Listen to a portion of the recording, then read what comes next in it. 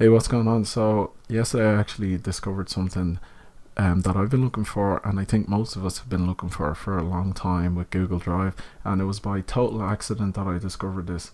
Funnily enough, it seems that Google have actually added this feature to the new backup and sync. If we head over to Google Drive, you can see here I have my main Google Drive account, which is this one that you're seeing here, and then I have a secondary Google Drive account. And if we take a look at my backup and sync icons, you can see that it corresponds with the two accounts, the two folders that are right here. Now if you don't have backup and sync, which you should, because I think Google Drive automatically updates it, you should definitely download it, because this feature is only available with backup and sync. Now I checked the whole documentation and I didn't find anywhere where it says add new account, so they didn't seem to let people know, despite this being a big feature release with the new backup and sync. So it's very simple. What I'm going to be doing now is adding this account, which is just kind of like my secondary personal account. So if we head over to backup and sync icon, it doesn't matter which one, just simply click one of them, click on the three dots and click on this new button that says add new account.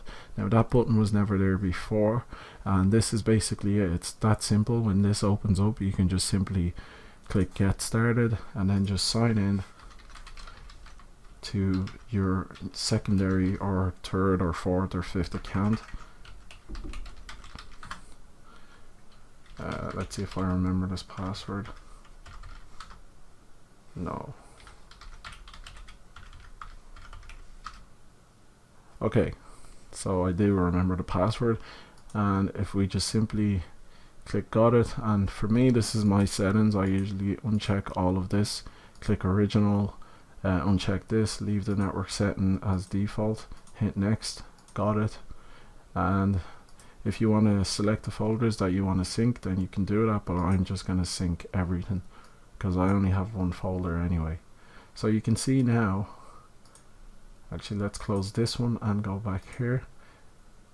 If we refresh this page, now you can see that the third folder has been added to my user account. If we actually take a look at the bottom here, you can see we now have three icons, and the first one is my primary Google Drive account, and the second one is the one that I just added, and the last one is the college Google Drive account, which I initially had synced. So you can see all three of them are available with their own separate folders.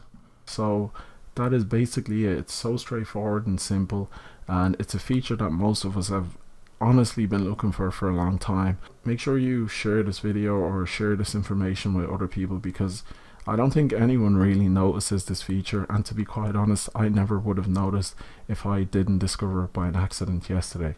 So yeah, that's pretty much everything. I don't know, next time I'll make another video, because right now I'm very busy with college, because I'm in my final year, so I haven't really been uploading, so I probably won't upload until sometime next year again. But this feature is something that I definitely wanted to share with you guys. Anyway, that's pretty much everything again. Thanks for watching. Don't forget to leave a comment and a like as well, and I will see you in the next video.